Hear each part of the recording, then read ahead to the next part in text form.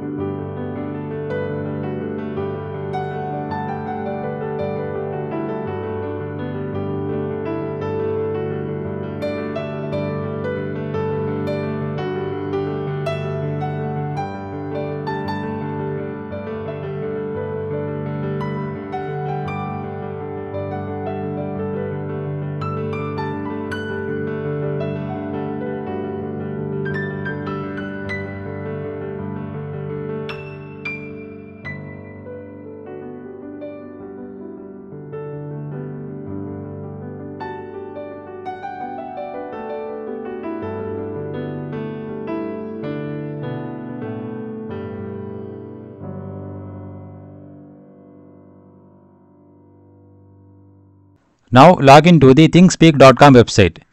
Click on this profile icon.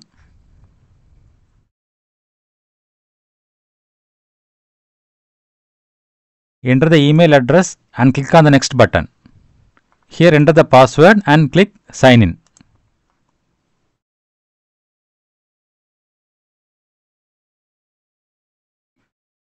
Now we need to create a new channel.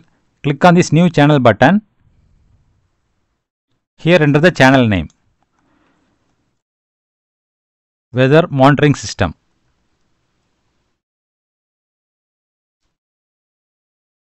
And here we need to create 4 fields: temperature, humidity, pressure and rain. So for the first one is temperature. And enable this field 2 and enter the second field as humidity. And the third field is pressure. And the fourth field is rain. And click on the save channel button. Now 4 charts are added. Now click on this edit button of the first chart and here enter the title as temperature. And give the minimum value as 0 and maximum value as 100. And click on the save button. Now edit the second chart and here enter the title as humidity. Here also minimum value is 0 and maximum value is 100. And click on the save button. Now edit the third chart. Here enter the title as pressure.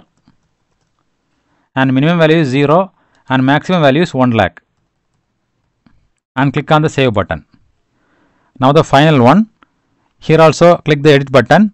Here enter the title as rain. Minimum value is 0 and maximum value is 500. And click on the save button. Now go to the API keys menu. And here copy the right API key and paste in the program.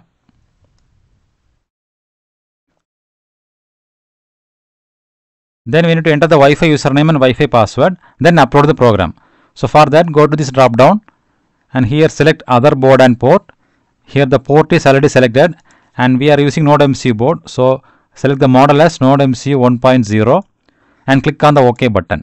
Now click this arrow button and upload the program to the Node MCU board.